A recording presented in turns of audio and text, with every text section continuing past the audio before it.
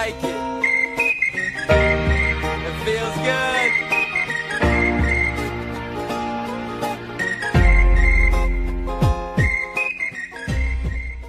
Hola gente, ¿cómo están? Hoy estamos acá con la Discover 125 con la gente de Urquiza Motos y acá con mi amigo que no sé cómo carajo se llama, ¿sí? Y están chusmeando porque ellos trajeron esta moto que sería el prototipo de la moto que va a salir a la venta. Uy, ¿y el encendido de esta porquería como acá? A ver, acá está, no veía. Qué bien que suena. A ver. Está en cambio.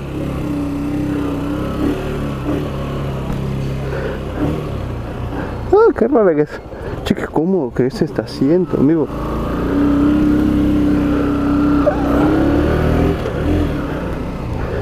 Wow. Wow, es una seda, boludo. A ver, primeras impresiones. Se siente bien la moto. Voy a abrir un poco el visor porque si no me cago ahogando.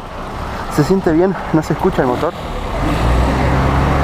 Los cambios me parece que van todos para abajo, si no estoy equivocado. El tablero no se ve un carajo en lo que los testigos de acá, pero bueno.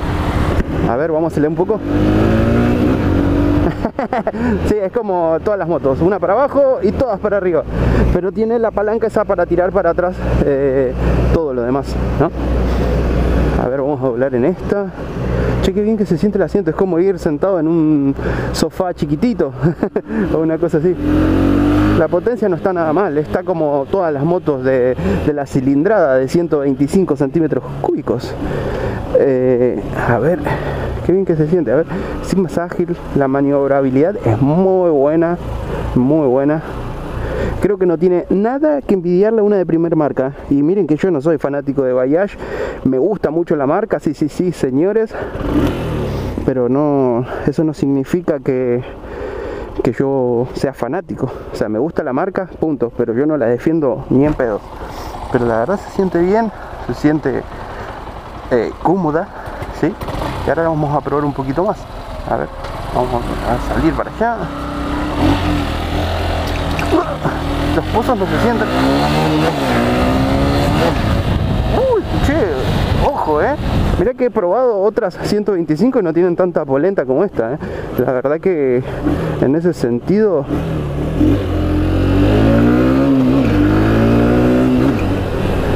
sí, en ese sentido tiene polenta. La verdad que no me puedo quejar de la moto, muy buena la polenta que tiene. Es más, como te digo, la acabo de acelerar y me gustó. Me gustó. Ah, acá estaba el empedrado que todos decían. Ah, no, nada que ver, flagear. Los frenos se sienten bien, aunque me gustaría que frene un poquito más, que con el tacto sea mucho más rápido la frenada, porque, viste. Vamos a pasar a las especificaciones técnicas de la moto, ¿les parece o no les parece?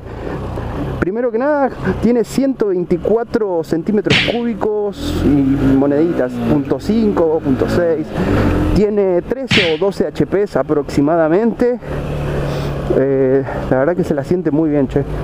La verdad que no tiene nada que envidiar a una de primer marca, ni a Yamaha, ni a Honda, ni nada. La verdad, muy linda el andar. Y los pozos, siendo sincero, no se sienten. Es una moto muy buena para ciudad. Le doy 10 puntos. O sea, estéticamente quizás no sea la mejor, pero puedo asegurar que tampoco es mala. No, la verdad se siente muy bien. A ver, vamos a acelerarla acá.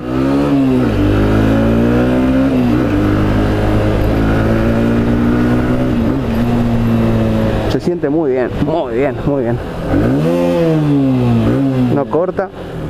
Bueno, no pasa nada.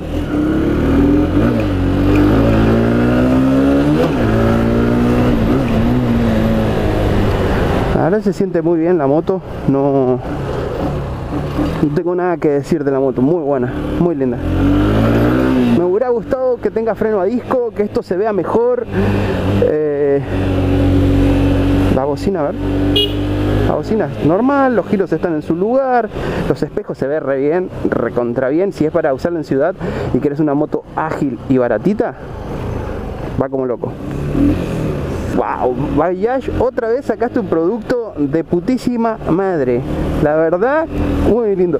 La suspensión, por ahí no le tengo un poco de fe, pero aparentemente está bien, está bien, porque yo pensé que por ahí vos te sentabas y iba a tocar o una cosa así, pero no, nada que ver.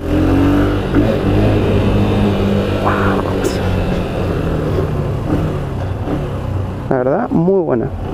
Como digo, me hubiera gustado que tenga freno a disco adelante y atrás, cosa de que si tenés que ponerte a elegir entre qué moto comprar, si un IBR o un, no sé, un CB 125 nuevo, es el Twister, si hubiera tenido freno a disco, olvídate, no tiene competencia, no tiene competencia. ¿Por qué? Porque las primeras marcas no tienen doble freno a disco, ni adelante y atrás.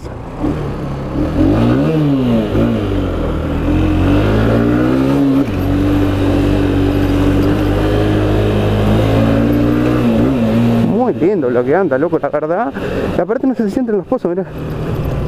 Muy bueno, muy bueno.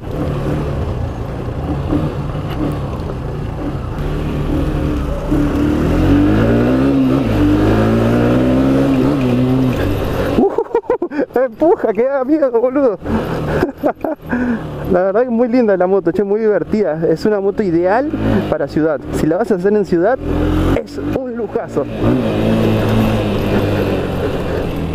Bueno, según tengo entendido, esta moto ya va a salir a la venta dentro de poco. Este es un prototipo.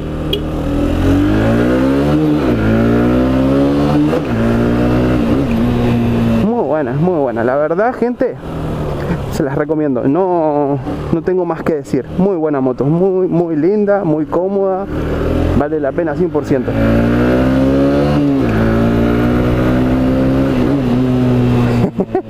Muy buena, muy buena.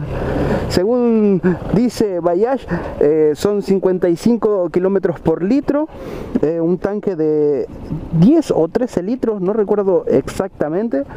La verdad que muy linda la moto.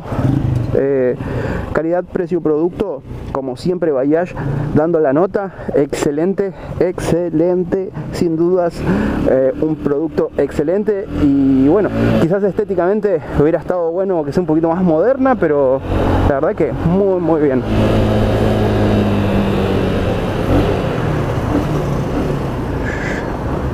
Tec.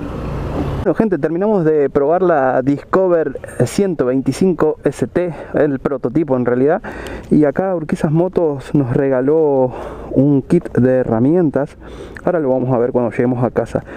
Y también me llevo un regalito para hacer un review. Nada, estoy pelado, pero sigo invirtiendo en el canal para que siga creciendo y seguir teniendo contenido. Así que bueno, gente, me despido momentáneamente desde acá, desde Urquiza Motos, y nos vemos en casa en un minuto para ver qué tiene el kit de herramientas que nos regaló Urquiza Motos. Bueno, gente, llegamos a casa. Quizás para ustedes fue solo unos segundos, pero bueno, tardé una horita más o menos. Todavía no abrí esto que me regaló Urquiza Motos, así que vamos a abrirlo. Sí que sé lo que es porque acá lo dice, pero no lo había abierto. ¡Wow! Miré qué copado. Esto debe ser lo que le entregan a las motos cuando venden las 0 kilómetros. Seguramente les deben entregar esto. La caja no tiene más nada. No. ¡Wow! ¡Qué bueno que está! A ver, vamos a abrirlo. No te puedo creer. Ok, está muy bueno. Muchas gracias Urquiza Motos por el regalito, por el presente. La verdad que está bastante copado y muy completo, y las herramientas se sienten de muy buena calidad. La verdad que está muy bueno. A ver, mira qué bueno que está. La verdad que muchas gracias Urquiza Motos. Así que bueno, gente, espero que les haya gustado este video. No se olviden de compartir, de darle like, y nos vemos en un próximo video.